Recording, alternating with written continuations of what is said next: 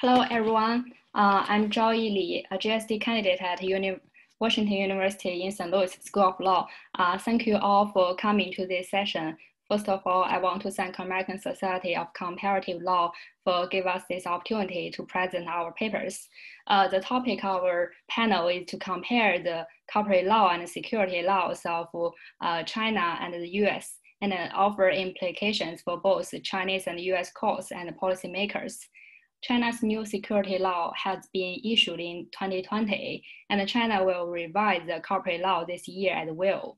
Certain amendments to these two laws draw upon the US corporate law and security law, transplanting several principles. Before the presentation begins, allow me to introduce our panelists.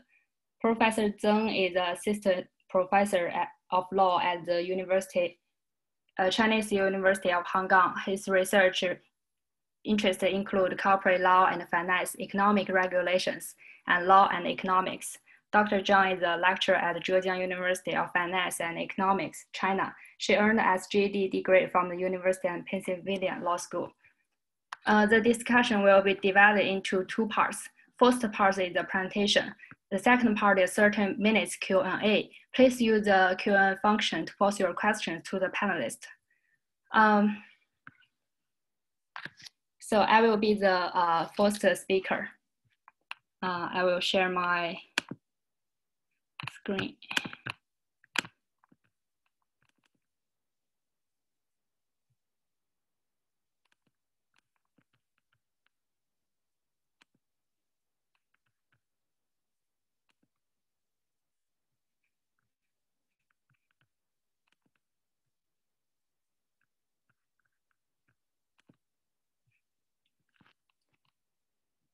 Can you all see my screen?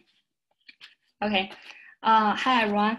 I'm Zhaoyi. My topic is judicial review of the Director Duty of Care, a comparison between US and China.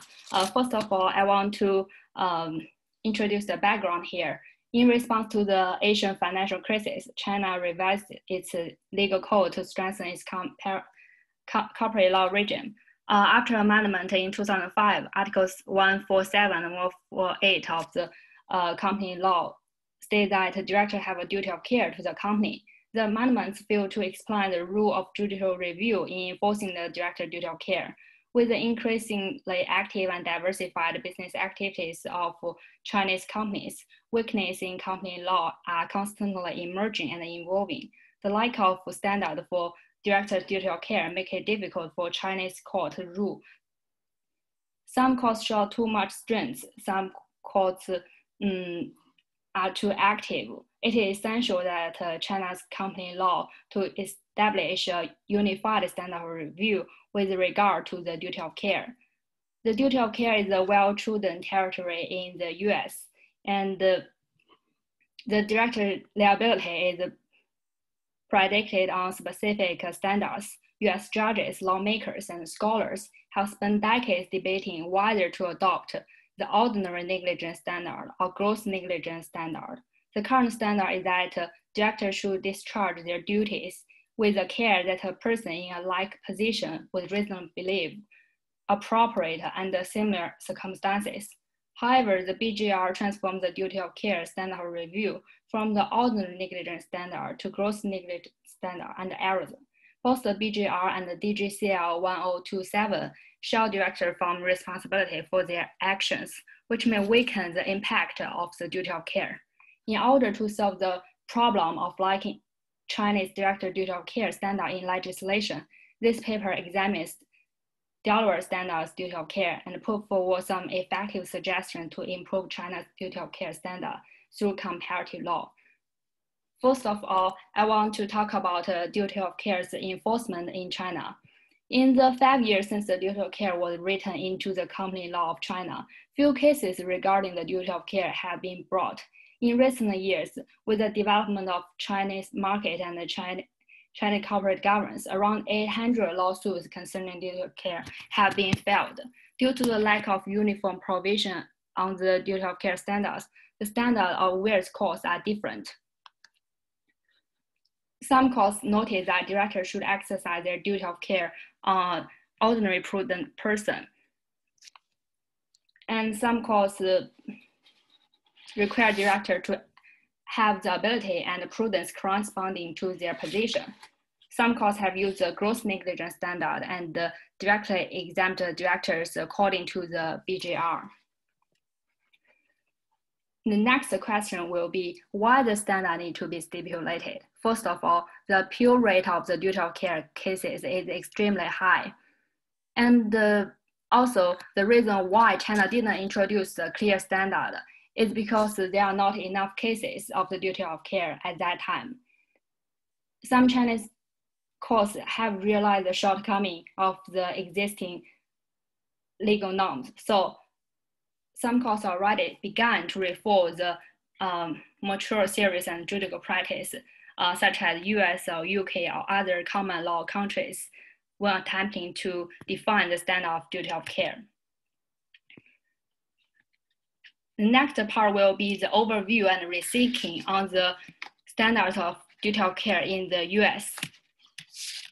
Instead of straightforwardly based on whether the duty exists and was violated, the Delaware court judgment on the breach of duty of care grounded on the standard of review. The standard of conduct defines how corporate governance actors should behave. If directors are judged according to the standards they should abide, then the standard of review should be negligent. However, the standard of conduct are considered unenforceable in law practice and academia.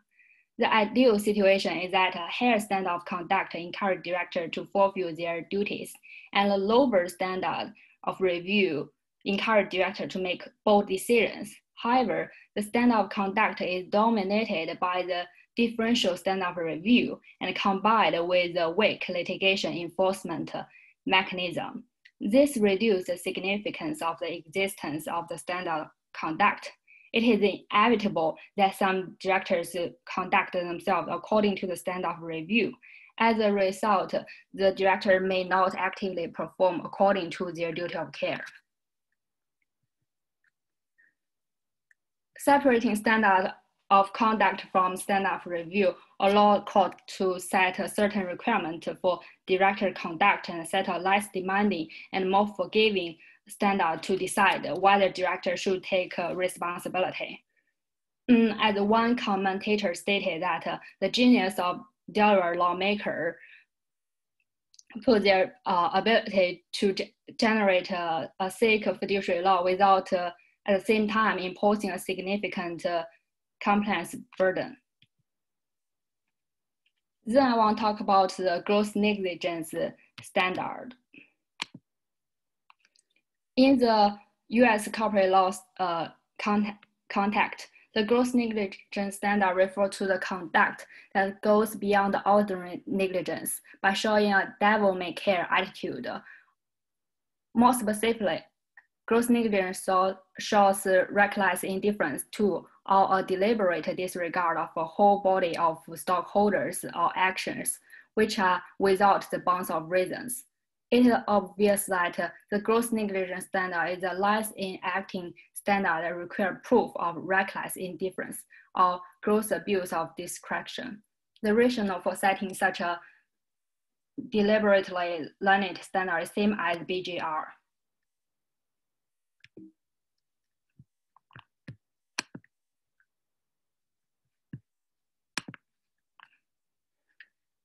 The next question will be, if the duty of care already becomes the dead letter, and how to revitalizing the duty of care.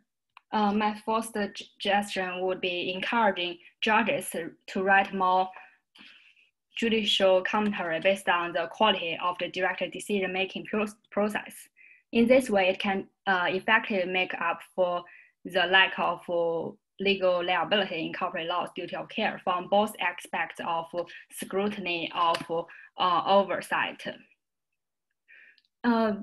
Comments can clarify the scope of director acceptable behavior and can warn other directors' potential misconduct that would cross the legal boundaries. Various courts in different states have long emphasized that judges are not business experts. However, judges can make a decision on medical cases without understanding medicine. Delaware judges have extensive experience in corporate law matters, as they have conducted an in-depth and systematic analysis of a large number of corporate law cases. Delaware judges' knowledge is not limited to abstract legal dogma, as they are good at analyzing complex transactions, reading directors' testimonies, and reviewing the board meetings minutes, even if courts lack sufficient discrimination in reviewing the substantive merit of the business decision. The court's ability to review the decision-making process is insufficient. Therefore, the judicial incompetence in the duty of care like strong persuasion. And the next suggestion is downplay the difference between the standard of conduct and standard of review. As for the liability for director for gross negligence, court can make a director who violates the duty of care because of excessive prudence or inaction pay a small portion of the expenses for the acts of gross negligence. The next question will be, who should be the burden of proof? Delaware corporate law presumes that a director made business decision acted on an informed basis in good faith and in the honest belief that the action taken was in the best interest of the company. In order to rebut the presumption, the plaintiff must first plead and later prove to prevail. The burden is on the plaintiff to show that the director breached their duty of care. If the plaintiff establish the facts such as board's gross negligence to rebut the presumption, then the burden shifts to the defendant.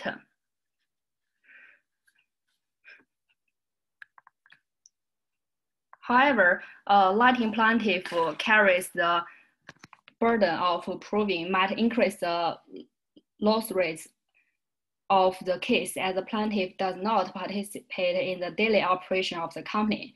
A defendant is more likely to have easy access to the company's information and has a better understanding of the management and decision-making process. Therefore, reversing the burden of proof in the duty of care cases should be taken into consideration. The third part is the implications to China. First of all, I want to talk about the legal transplant. Learning from the principle of the standard of duty of care in a common law country system and combining this principle with the needs of China's practice can effectively improve the standard of Chinese direct duty of care. Because the legal transplantation is cheap, fast, and efficient. And many countries, including China, adopted the method of legal transplantation to change the law. Even the transplantation is between different legal systems, civil law and common law. However, hasty transplantation may not be suitable for the actual situation and may make the transplanted judicial provisions appear to perform poorly, as they are not commonly used, not well understood, or cannot be well explained by the judges, or become the cause of abuse litigation. In common law countries, fiduciary duty is mainly defined by judges through case law, while in China, it is mainly defined by legislators through statute law. The Anglo-American fiduciary duties rely on the involving case law. After transplantation, the codified civil law system can only cover part of the meaning of fiduciary duty understood by its origin jurisdictions. The judges in the transplanted country may only understand and use the literal meaning of the original concept, but ignore the flexible application with its deep evolution. Therefore, the formulation of duty care standard cannot transplant exactly the US practice. Then there is a proposal to the amendment of Chinese corporate law. The first one is which standard to choose. Chinese corporate corporate governance is still in its infancy, and money in Chinese listed companies' equity is concentrated in controlling shareholders. Directors are elected by the majority shareholders. Most of the directors make decisions according to the wishes of the controlling shareholders. Therefore, when directors face the risk of being investigated for responsibility, controlling shareholders are likely to protect the director from being sued, and it is difficult for directors to be held accountable. In addition, directors might also serve as executives and shareholders, especially in closed corporations and family-owned enterprises, which have not reached the level of professional management. It is likely that lazy directors would only comply with the minimum standard if the law directly stipulated the low standard. Therefore, these standards are not suitable for the current situation of corporate governance in China. This paper argues that Chinese company law should establish a standard that combines the subjective negligence standard and the more objective gross negligence standard. This means that ordinary directors should only bear the responsibility in the case of gross negligence. The skilled directors should be held liable for both ordinary and gross negligence. This proposal put forward higher requirements for directors who are highly professional and irreplaceable, such as director of large public traded company. For directors who are less professional and replaceable, the application conditions of their care duties can be reduced. The last part is about monetary liability. Do Chinese law need to provide a 102B7 safe harbor? First of all, monetary compensation can be reduced for the decision-making mistakes, but the compensation liability for gross negligence in the course of performance of duties should not be reduced. The compensation limit can be stipulated. For example, the amount of compensation payable by the director shall not exceed 3% of the actual loss of the company or twice the annual income of the directors. In addition, the indemnification and the insurance to the negligent director should be limited. Also, I proposed reversing the burden of proof. The last thing is about judicial commentary. The function of judicial commentary have not been effectively utilized in the Chinese version of duty of care. Chinese courts commentary had too little reasoning on judicial review. The judgment should clearly explain what the director should do, what are the best practices, what is the limitation of director behavior, so as to provide clear guidance for the director to regulate their own behaviors. So in conclusion, in order to achieve good corporate governance, one needs to balance the relationship between law supervision of directors and incentivizing good behavior. If the standard of duty of care is too rigorous, it will limit the effect of incentive. If the standard is too low, there will be a vacuum of supervision. The experience of the US provides valuable governance experience for the establishment of the China's duty of care standard. And China's company law should transplant the duty of care standard according to the national condition. Specifically, Article 147 of the Chinese company law should stipulate that the standard of duty of care is a combination of ordinary negligence standard and gross negligence standards. Thank you for listening.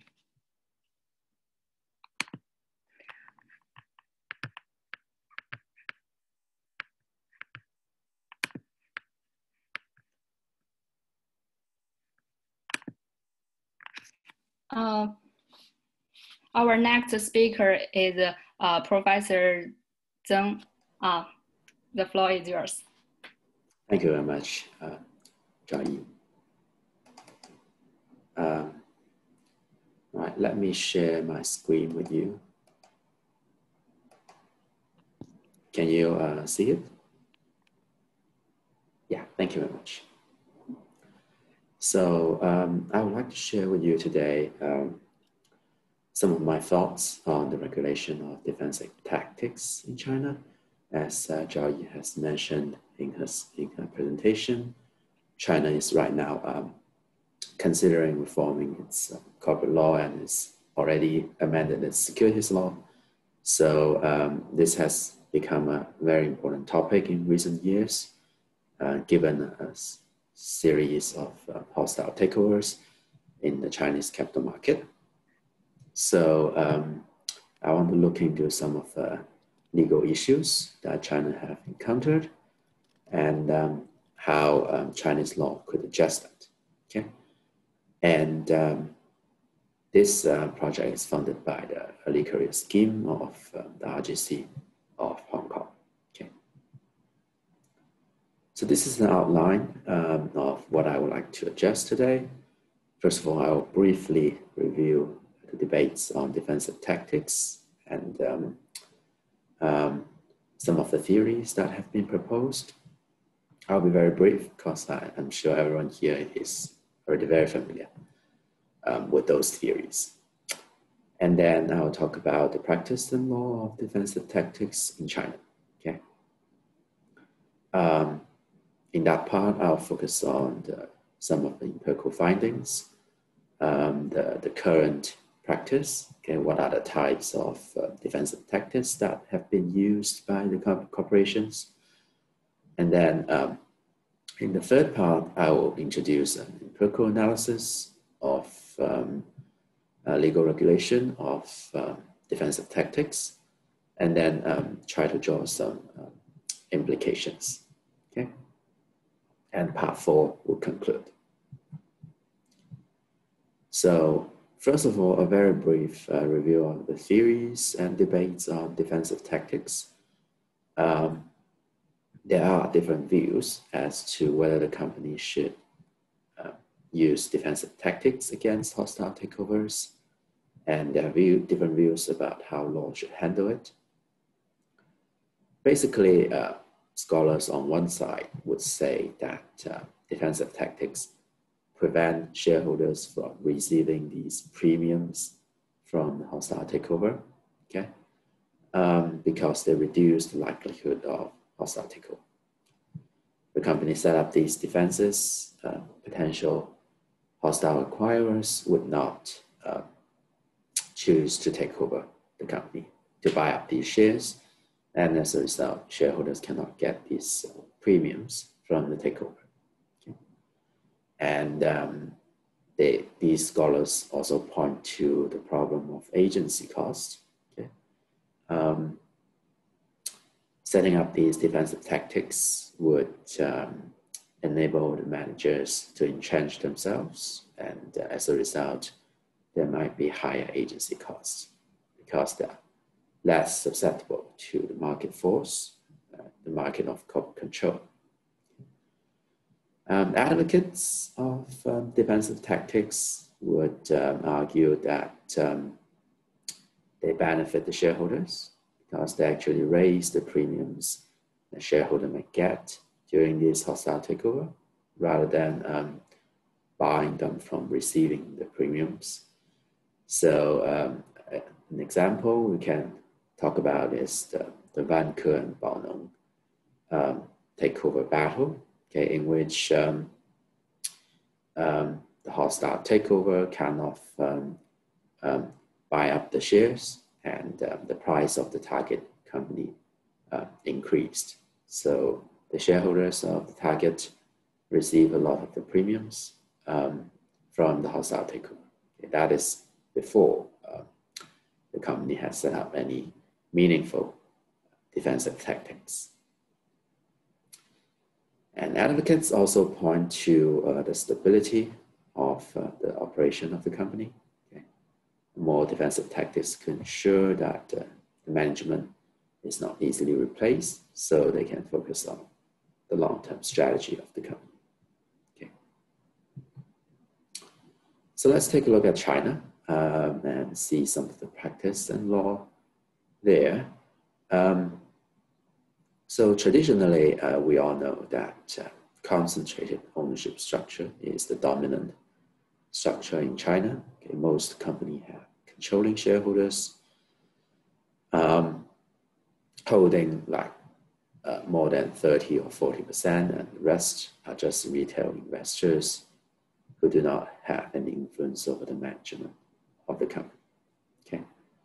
In 2016, more than 500 listed corporations have a largest shareholder holding less than 20% of the stock. So you see some kind of dispersed shareholding in China in recent years. Okay. That kind of triggered the hostile takeovers. Okay. So you have the famous case Yao Zhenhua versus Vanke, which I talked about earlier. Basically, Yao Zhenhua is the hostile acquirers, and the battle against Vanke kind of failed, but he succeeded in taking control of other listed companies. Here are some common types of defensive tactics. Okay, first of all, restrictions on the replacement of the board of directors. This is kind of similar to staggered board idea in the United States, but not quite, because it is designed a little bit differently. Let's take a look at an example here. In Hubei, Fuxing Science and Technology Company Limited, the company says that less than 1/3 of the current member of the board can be replaced when the term expired, and less than 1/4 can be replaced every year afterwards. Okay, so you have some kind of staggered board, but usually these provisions are triggered when there is a hostile acquirers. If there's no hostile acquisition, then we don't have staggered board in these companies. Okay, so there are some slight differences. Second type of defensive tactics could be used to deprive the voting rights, sometimes, of certain shareholders. An example would be the corporate charter of Longping High-Tech Company, in which it says that if a hostile takeover occur and the hostile acquirer has not received approval from the company, then the shareholder cannot vote. Okay, so that is a very draconian restriction on the rights of the hostile acquirer. Okay. The third type of defensive tactics is the so-called golden parachute that gives compensation to the directors. Okay. And then the last type is the holding period requirement, which is more prevalent. Okay, in my empirical findings, over 200 corporations have adopted these requirements. Okay. This is kind of similar to the time-phased voting arrangements that you sometimes see in the United States.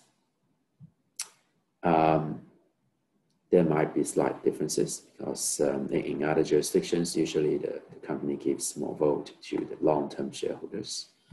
But in China, it's kind of a restriction on the rights of hostile acquirers. Okay. So here are some more examples. In Bao'an Group, the corporate articles of association or the corporate charter provides that less than half of the current members can be replaced when their term expired, and less than 1/4 can be replaced every year afterwards. Okay. It's also a restriction on the replacement of the board of directors. In Shandong Jingtai, you see a 270-day holding period requirement. That is, a shareholder needs to hold the share for 270 days before they can appoint a director. Okay, that is the holding period requirement imposed on these companies. So shareholders who hold the shares for longer term, longer than 270 days, will be able to have the voting rights. Let's talk a little bit about the law in China that govern defensive tactics. There are three major legal constraints. First of all, the company needs to issue a special resolution by the general meeting. So it's harder than ordinary resolutions. Okay, the company needs more vote. And then the company law provides these fiduciary duty requirements, which Zhaoyi has mentioned, so I won't go into the details. Basically, you have Article 147 that governs the conduct of the directors. To propose these defensive tactics, the company needs to amend its corporate charter, and therefore it will need these director resolutions and special resolution by the shareholders. There's a third legal constraint, which is basically the mandatory rule. Article 102 of the Chinese company law provides these, if the shareholders holding 3% of the share, they can submit a proposal to be discussed at the general meeting. So some court or some scholars or regulators take this to mean that the company cannot change the rights of the shareholders to submit a proposal. Like a proposal to replace the board is also a proposal. So if you treat that as a mandatory rule in the company law, that means you cannot restrict the rights of the shareholders to remove the board of directors. And then there are some different regulatory bodies in China, the CSRC, the CSISC. The CSRC is in charge of security regulation, so it's more focused on information disclosure. But the CSISC is a newly established organ that can initiate lawsuits against listed companies. When the CSISC initiate lawsuits, the court will hear the case, and therefore the court becomes a regulator of listed companies. Stock exchanges also play a role. I have an article published on this. So the stock exchange issue these letters of concern to listed companies, which kind of impose some regulation on listed companies. Okay. So some of the draconian provisions, like this one, Dongping Gaoke, and others that deprive the hostile acquirers of their voting rights, were in place like before. But since 2016, when the stock exchange started to issue these letters of consent, they kind of gradually disappeared. Okay, I have a paper that looked into this process. So it's quite successful in regulating draconian takeover defenses. Okay. But after the regulation of stock exchanges, we still see a lot of companies that have these holding period requirement in their corporate charter.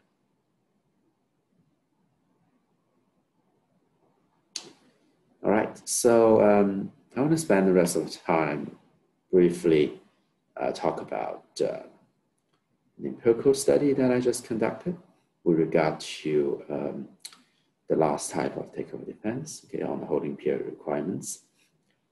Basically, I use an identification strategy of looking into some of the events in China. So that I focus on the actions taken by the CSISC and the court. So on April 18, 2017, the CSISC initiated a regulatory action against a company that has adopted the holding period requirement. And then in 2018, the court issued an award announcing that the provision is void. Okay. So I identified the corporations that have similar defensive tactics in 2017 and 2018 and put them into two portfolios of stocks. Okay, portfolio A or portfolio 1 contain the stocks of the companies that have these tactics in 2017. Portfolio B or portfolio 2 have the stocks in it of the companies that have the defensive tactics that were in place in 2018. Okay, and then I kind of look at how the regulatory actions affected these two portfolios of stocks. And here are the results. Okay, you have portfolio 1 of stocks in which you have the cumulative normal return of these stocks dropped significantly on the event date. In the second event study, you can see kind of similar results, although it is less significant than the first one, probably because the market already had some expectation of what's coming. And that is an evidence showing that on the event date, there is a negative return to these portfolios, suggesting that the regulatory action and the court decision kind of had a negative impact on the return of these stocks. Okay, so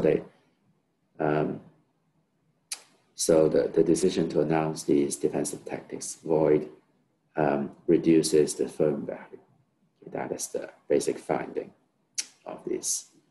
If you look at the return of portfolio over time, you see a similar result. Okay, the vertical line here shows the event date, and horizontal line shows the level of return on that date. And you see that is a statistically significant negative impact on the portfolio 1 stocks. If you have questions about this, we can talk more about during the Q&A. But given the time limit, I think I'll proceed a little bit fast here. So I also run some regressions on which companies were more strongly affected on the event dates. Basically, you have the ownership structure of the company.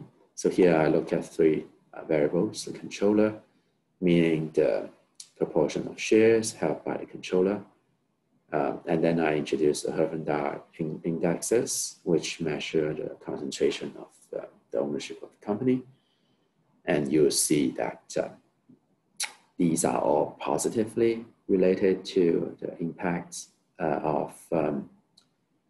related to the CAR on the event dates, meaning that the more concentrated the company's ownership structure is, the less significant the impact of the event on the company's stock become. Okay, so I use different models. Okay, I look at the 2 events. I use different event windows and different models, bivariate model and multivariate model. We can talk more about that if you're interested. But basically, the finding is the more dispersed the ownership structure is, the more significant the event had an impact on the corporate stocks. Okay, this graph shows a similar picture. Okay, so the x-axis shows the shareholding of the largest shareholder. If the largest shareholder holds a relatively small proportion of the shares, like 20%, on the event date, you'll have a more negative return. But if the shareholding is above 80%, you see the returns are all positive. Okay. So, conclusion. It seems that the regulatory actions that announced these defensive tactics void led to the reduction in the firm value.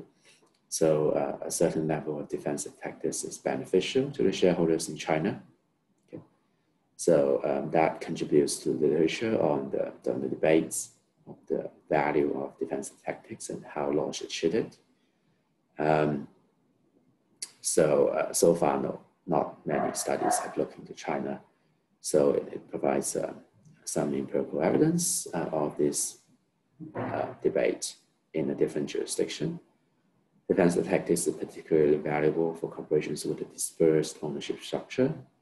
Okay, and the implication, I guess, is that even though the company may opportunistically amend the charter to enhance the rights of the existing board of directors and controlling shareholders, a sweeping ban on all these defensive tactics based on mandatory rules would likely reduce the value of firms. A softer approach may be better.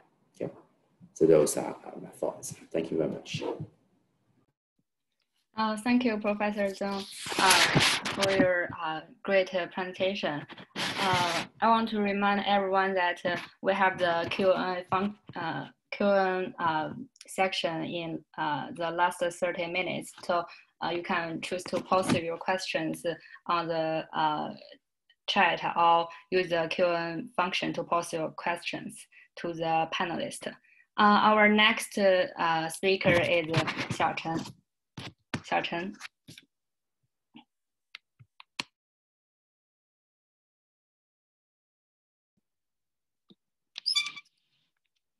Hi, can you hear me? Can you hear me? Yes? I can hear you, but the voice is low. Okay, I would like to share my screen. Maybe you can try wear a earphone. You cannot hear me? Oh yeah, it works. It works? Uh-huh.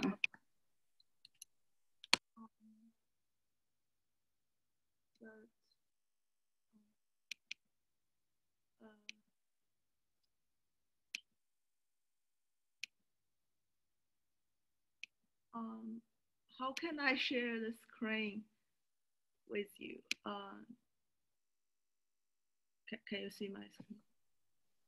There is a share screen button in the middle of the. Oh. Okay. Okay. Finally, sorry, I'm not very familiar with this system yet. So first, I would like to introduce myself. Xiaochen Zhang. I graduated last year from the University of Pennsylvania Law School. I got my Ph.D. there, and I'm still a student. Now I'm a Ph.D. candidate in China University of Political Science and Law. And this paper is what I write, co-authored with Professor Shen, who is a professor in Shanghai Jiaotong University Law School. And he's not coming today, so I will present what we did. Okay, so this is a book chapter about the new securities law issued last year, which basically is the intention is that to explain in order to increase the liquidity, China made a policy shift in the new securities law. So can you see the paper's title? Yeah, it's the securities law, the aftermath of the financial crisis. First, this paper will present you what happened before 2013, because there is a policy shift before and after 2013. Okay, so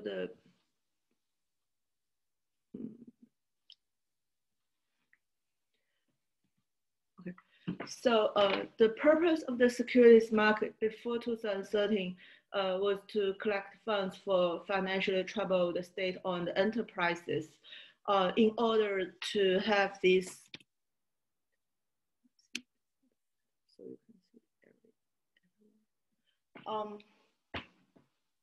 So the state, in order to ensure that the state-owned enterprises got the funds, the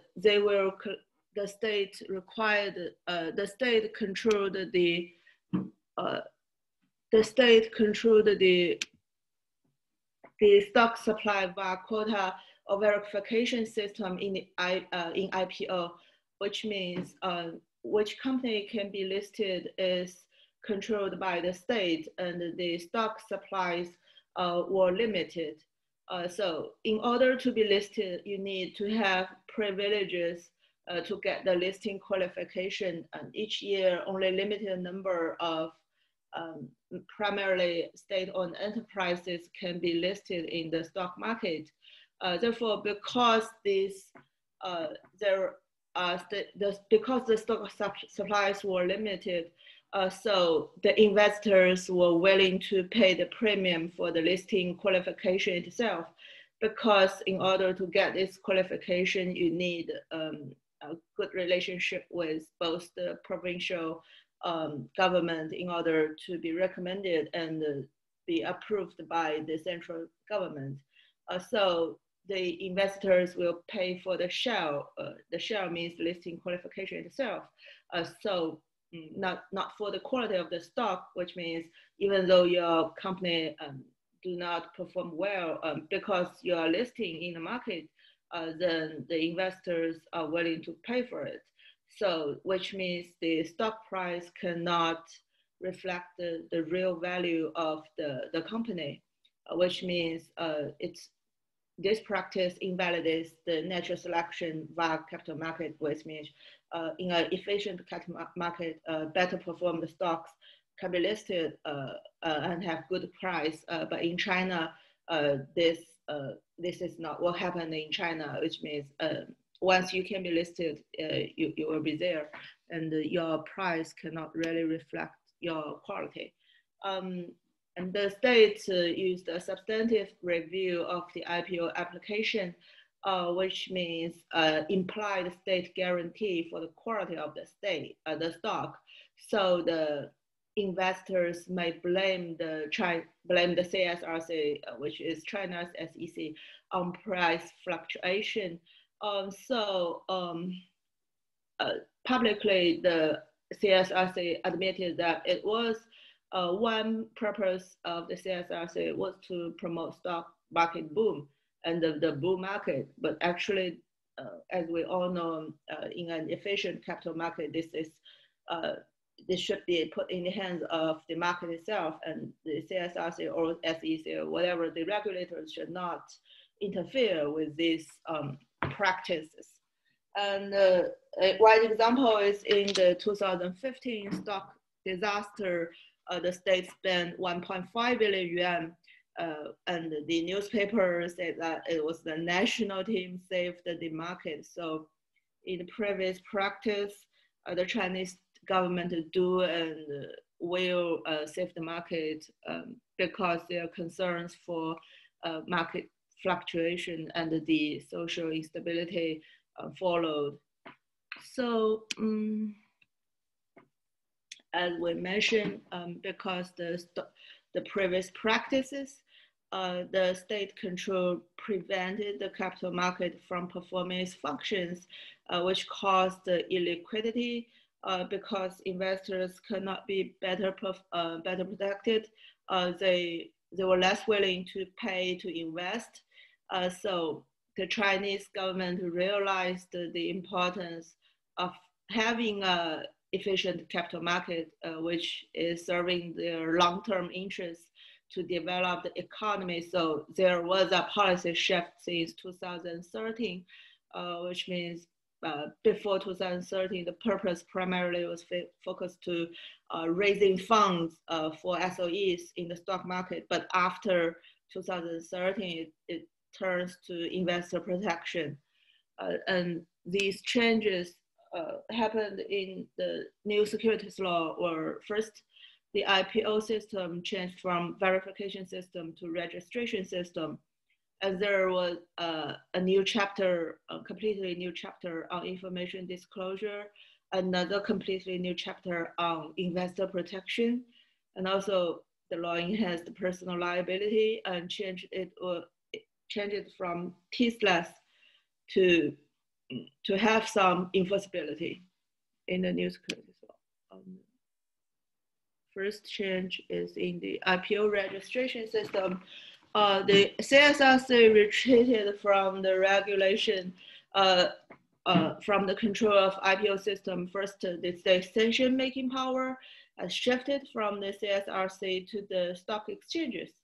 And the CSRC's Share Issue Examination Approval Committee, which should vote on whether to approve the application, was never required, no longer required anymore. And the profitability requirement was abolished, which means the securities law no longer clearly requires that you have to be profitable to be listed, and which means a shift from the paternalistic regulation, as the state assumed that investors cannot protect themselves and they do not have an idea of risk.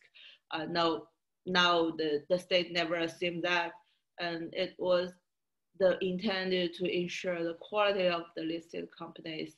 And the lawmakers realized that the profit requirement, both for IPO qualification and you should remain profitable, is an illusory protection because the law can never ensure that, and it should all leave to the hands of the market.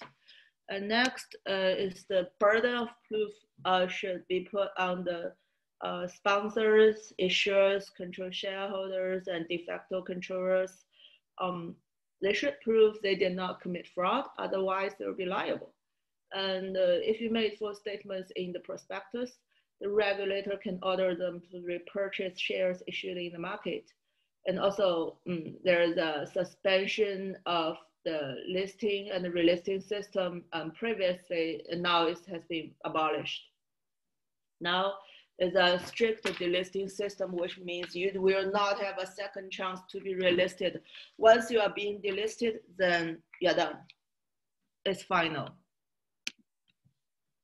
And together is an enhanced information disclosure rule.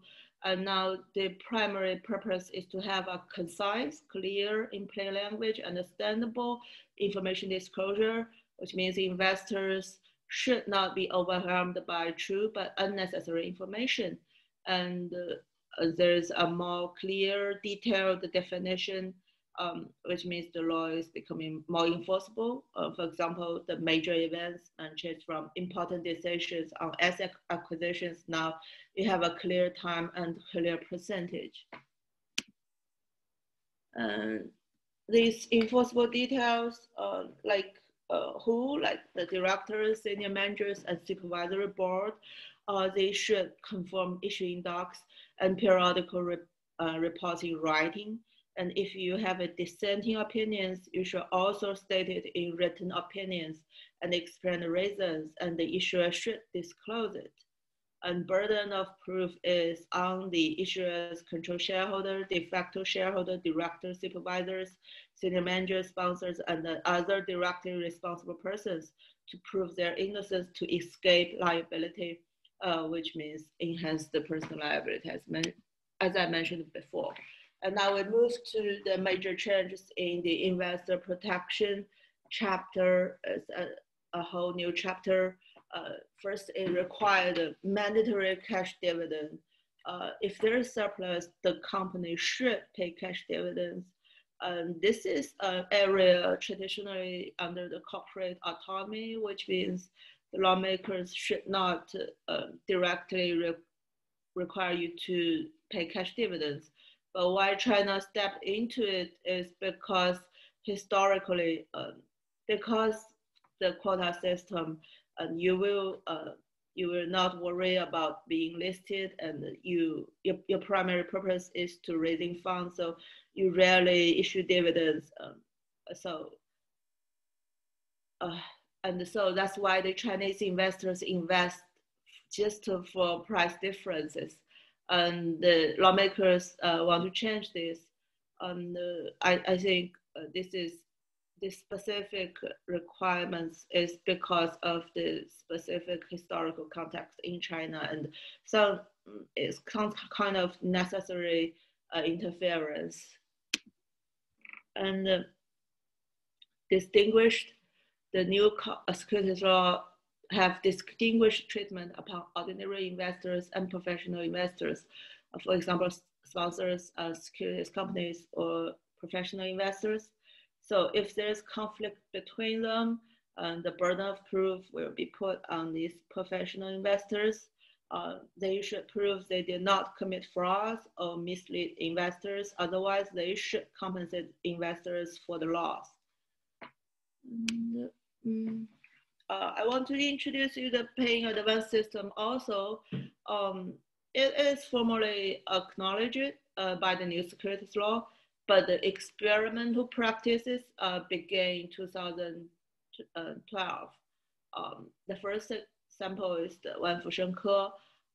First, they made false statements, so the CSRC sanctioned both the sponsor and the issuer, and through a negotiation with the CSRC in exchange for less compensation. For example, the sponsor has been suspended business for only 3 months. It was a relatively short period, and in order to make sure, because the longer the suspension is, the sponsor will lose more. So in order to prevent further loss, the sponsor promised to pay in advance, which means the sponsor will pay the investors for their loss directly, and then they will seek for the issuer for recovery.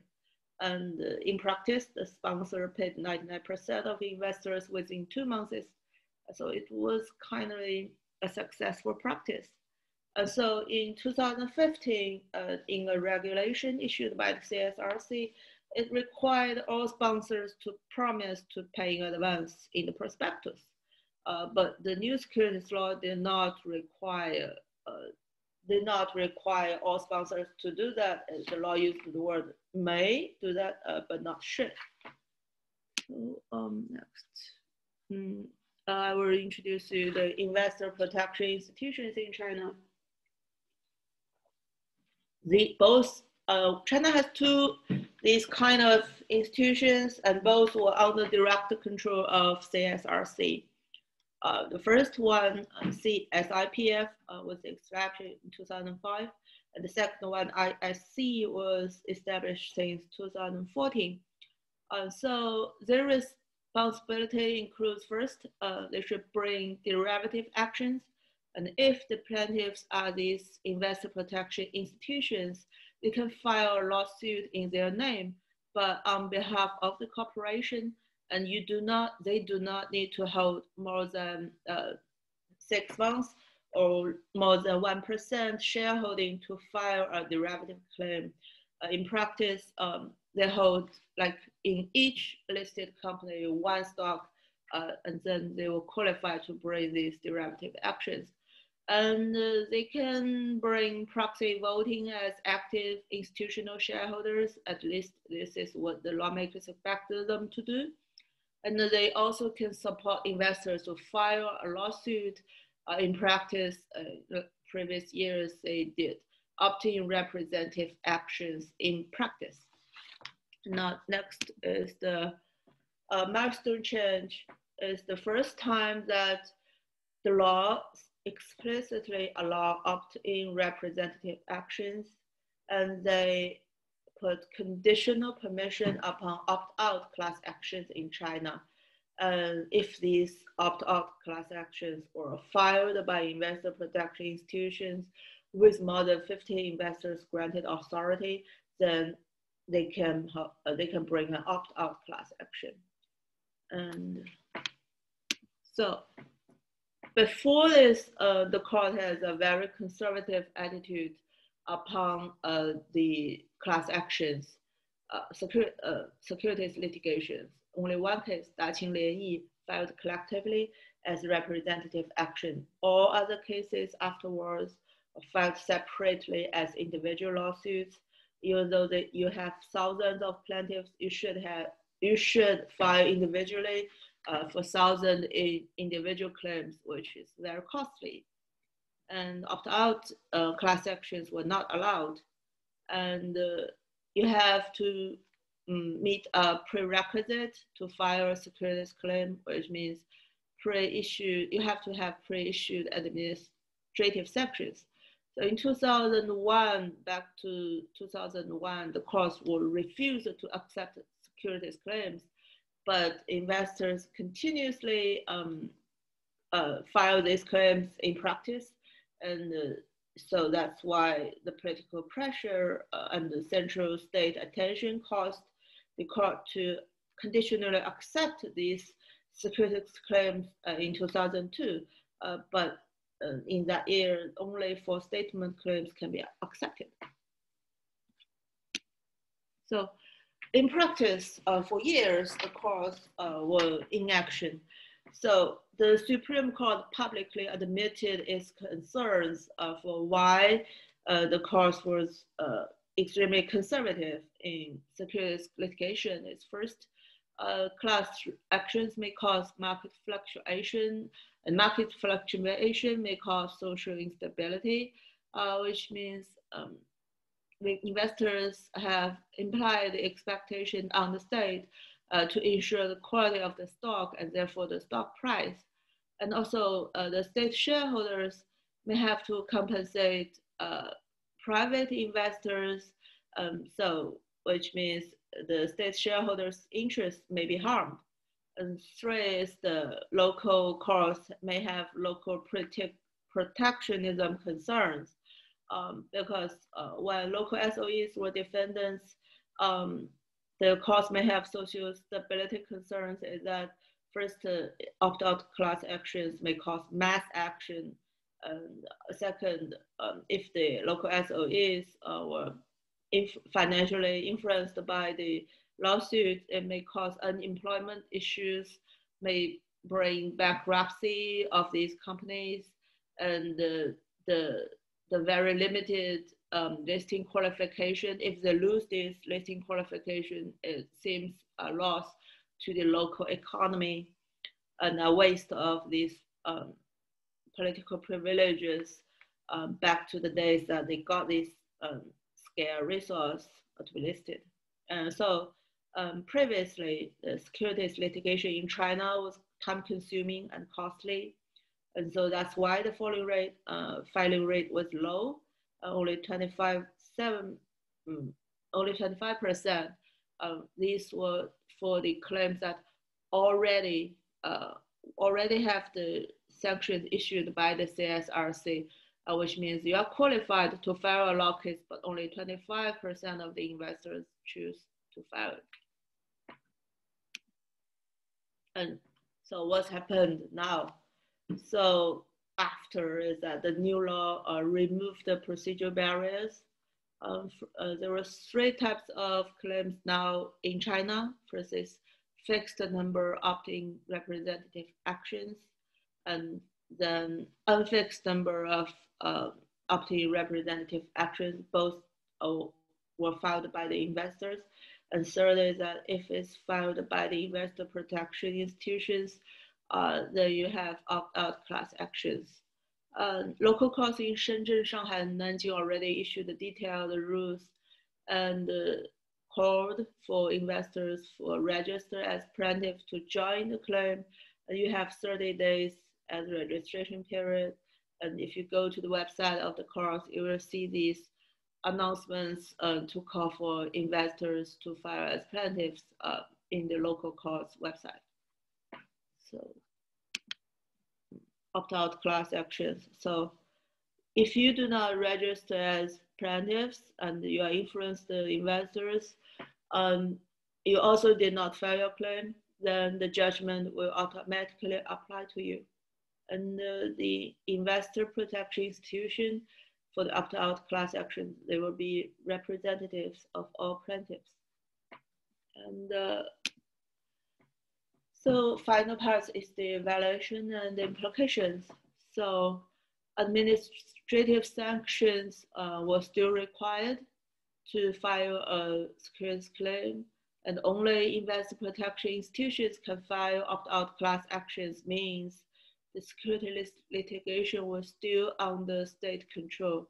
The state can control the total amount of the qualified filings of securities claims, and the state can decide on which company can be sued as opt-out class act to have vast amount of plaintiffs. because these investor protection institutions were also controlled by the CSRC. And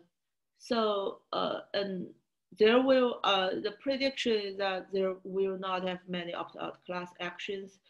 For example, the ISC since 2014, the past 6 years, they filed only 4 opt-in claims, while there were 24 CSRC sections issued. So the filing rate was not high. So it's expectable that they will not have many opt-out class actions filed by these institutions, and which means until now the Chinese policymakers are still skeptical exposed enforcement by market forces, and the primary function of the security litigation is to cover what administrative regulators cannot do. Because they have limited resources and time, you cannot discover all the frauds in the market. That's why we need securities litigation to discover the frauds that the regulators cannot discover. So that's why the market power is important, but the new securities law, the key constraint still exists. So private litigation cannot chase the frauds missed by regulatory sanctions. So the state concern is that unlimited securities class actions may harm the state's interests as controlling shareholders, same as before. And second is that the state as a regulator have long-term concerns to develop the securities markets through securities litigation, but the state as a control shareholder, they still are unwilling to pay the price for securities litigation. And so what the current law demonstrates is the party state is not determined yet. So it's why explains China is trying to explore these alternatives to protect the investors. Is kind of another try of reform with Chinese characteristics to have their own way to achieve both objectives. So expectations on the new rules is that the investor protection institutions will be the intermediaries that could both prevent excessive litigation in advance and protect investors when necessary. As they the state wants to at least expect through these legal changes to stop providing state credit to back up listed companies. They expect investors to make their own investment decisions based on enhanced information disclosure, and no longer expect the state to seize the market. And the registration system and the listing system, companies should survive through market competition, and stock prices should reflect the true value of the company. At least these are the lawmakers' expectations on the new rules. So the evaluation is that it's a big step forward towards an investor-friendly capital market, and the lawmakers realize the importance of efficient capital market, but not ready to pay the full price for it. Another complete shift from a state-oriented approach to a market-oriented approach. It's a very typical Chinese style reform, which reflects the long-existing conservative or cautionary attitude towards non-state controlled power. So my personal opinion is that market portrays unavoidable, can bring possible changes, the new law can bring possible changes, will be limited. So that's all. Thank you.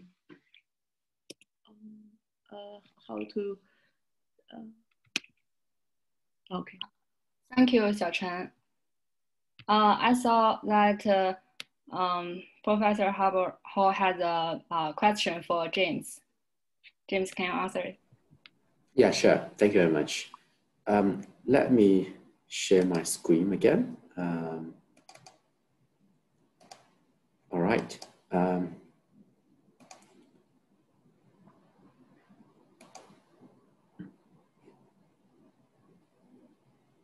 Sorry.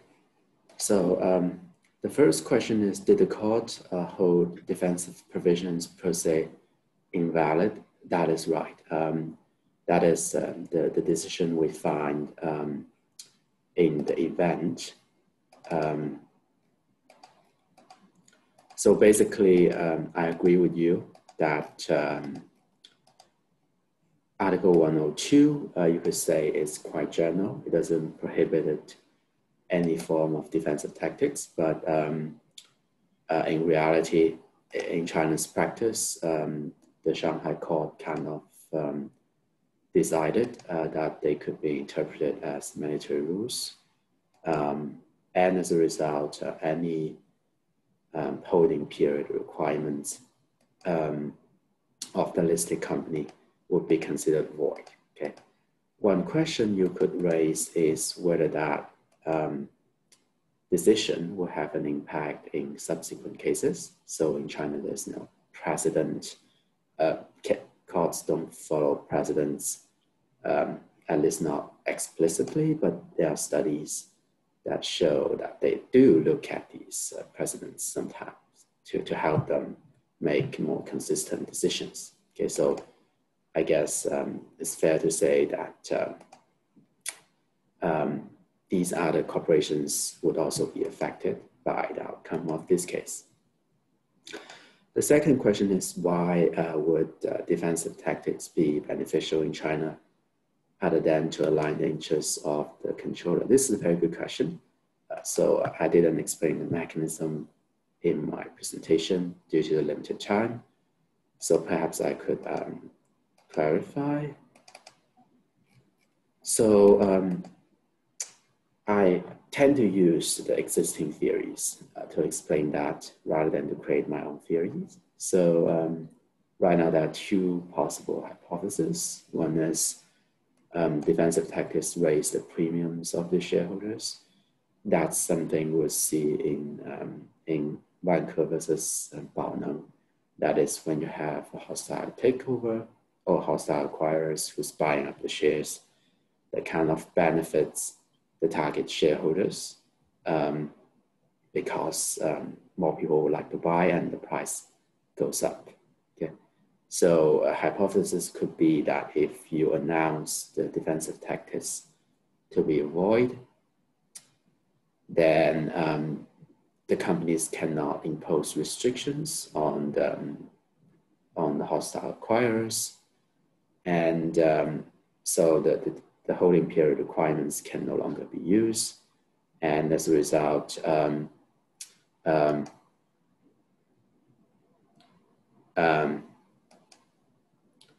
it would kind of reduce the. Okay, I just lost my mind about what I'm going to say. Basically, if the defensive tactics are void, then these companies cannot set up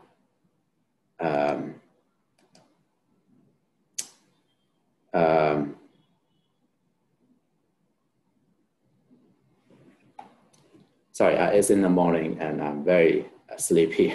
So I kind of have to get some time to think about the question.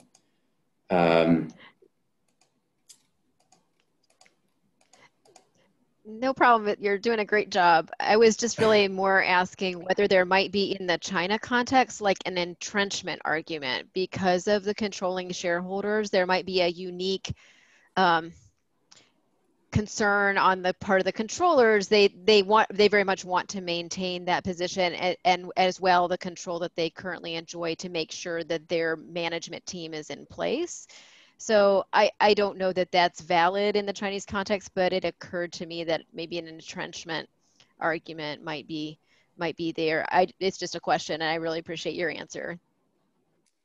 Yeah, I guess you could say that if you allow these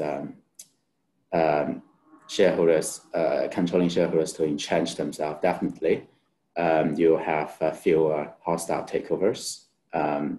But if you remove those defensive tactics as the regulatory action and the court decisions did, then you have more kind of hostile takeover. And there's the likelihood that the premiums of the shareholders could go up. Okay? But the idea is you kind of have a balance here. Okay? On the one hand, you don't want too many defensive tactics, and as a result, you allow these management to entrench themselves. That harms the shareholders.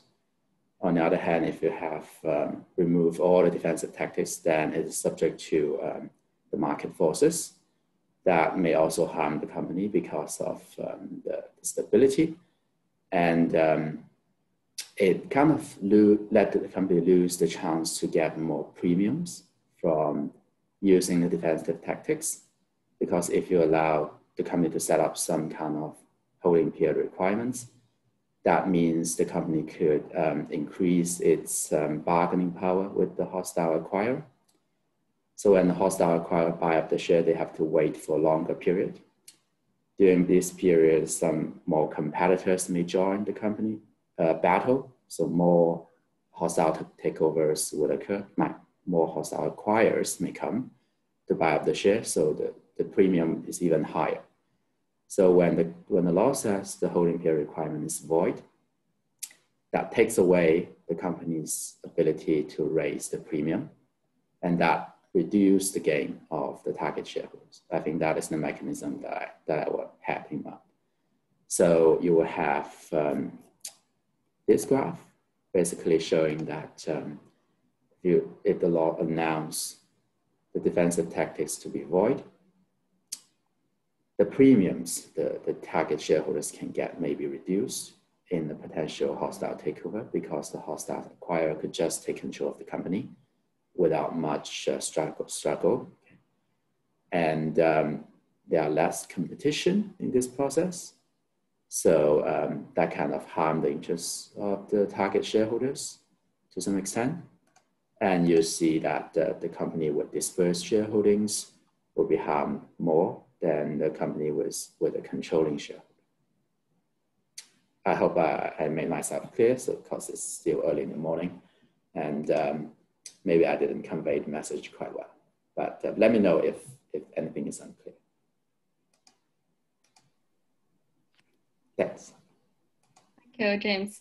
I'm wondering, is there any other questions to panelists?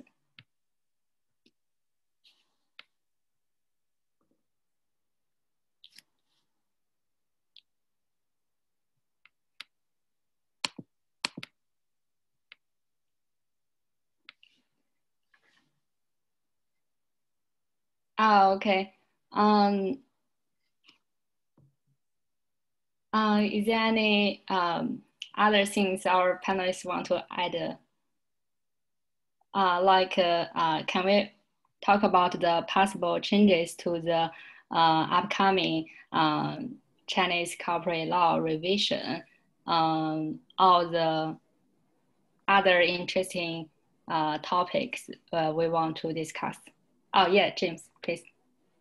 Yeah, I guess I can jump in and ask a question if no one else has a question. So for Zhaoyi's paper, have you considered the liability insurance?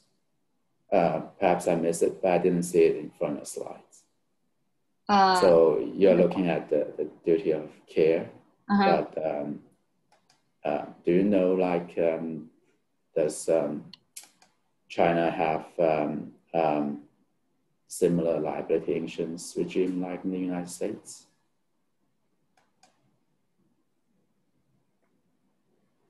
I assume not, but in the United States, it seems to me that like a lot of companies purchase this liability insurance to protect the directors from suits based on duty of care. Yeah, that's true. Because in recent years, there are not a lot of cases talk about duty of care in Delaware. I guess most of them are settled, or maybe when the plaintiff want to file a case, they normally choose to use the duty of loyalty, as judges may not want to take the risk, because the duty of care is it's not as I mean, for duty of loyalty, it's assured that the judges can use it to punish the director if they find the self-dealing for duty of care. There's a lot of debate on whether to punish the director, whether to assert the liability on director. So I guess plaintiffs will not choose to use the duty of care as a cause of action, and even if they use, a court may choose to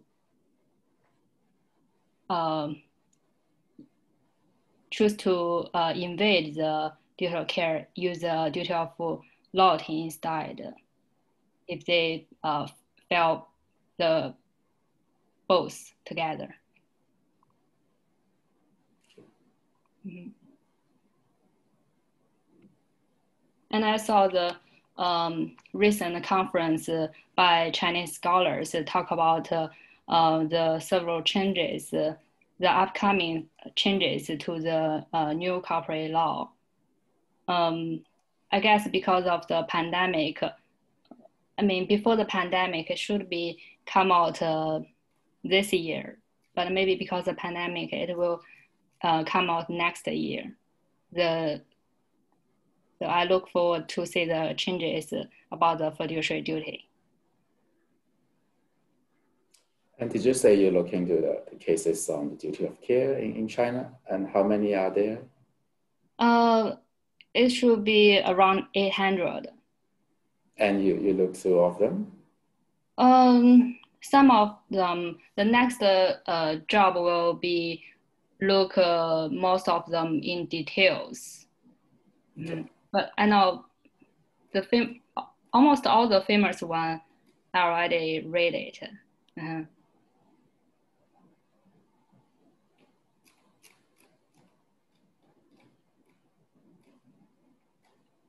So we have 7 minutes left. Is there anything audience or panelists want to add?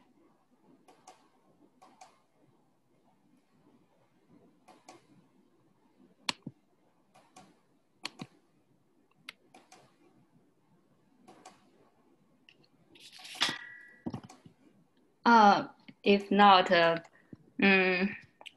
thanks everyone. Take care. I wanted to say thank you to Zhaoyi for doing a great job moderating. I didn't want to turn on my screen in the middle of everyone, but just really enjoyed the presentations. Thank you. It's my first time to be a mediator, so I'm kind of nervous, but I think I'm doing okay. Well done and very informative, and great to hear about James' project and also Professor Chen as well. So thanks. Thank you very much for joining us. Thank you.